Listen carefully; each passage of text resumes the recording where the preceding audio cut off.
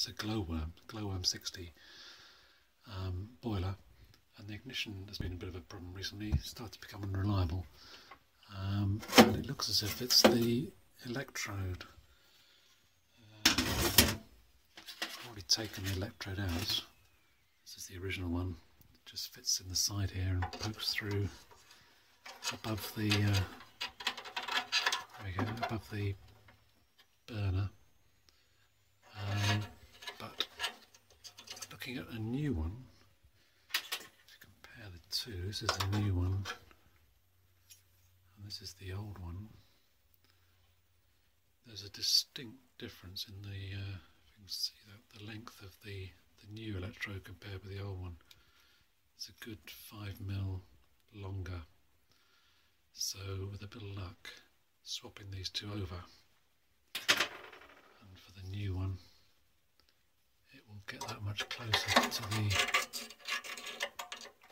burner. And there you go. Yeah, I mean the gap there is probably only 5mm, whereas it was getting up to, I'd say 10mm. So I will try that. With a bit of luck, that will fix the problem. I'm quite surprised that it's eroded so much, but I guess it's probably 10 years old now, so maybe that is why the way these things go. Okay, the new electrode is in place now. I've screwed it in, I think, see around the side here.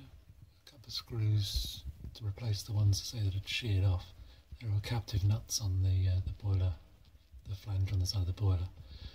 But anyway, so that's done. Let's give it a go. So turn the boiler on. Fan starts up okay.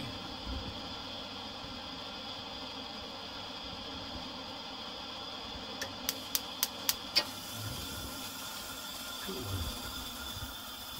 Looks like that was the problem, was the gap between the electrode and the burner. Good.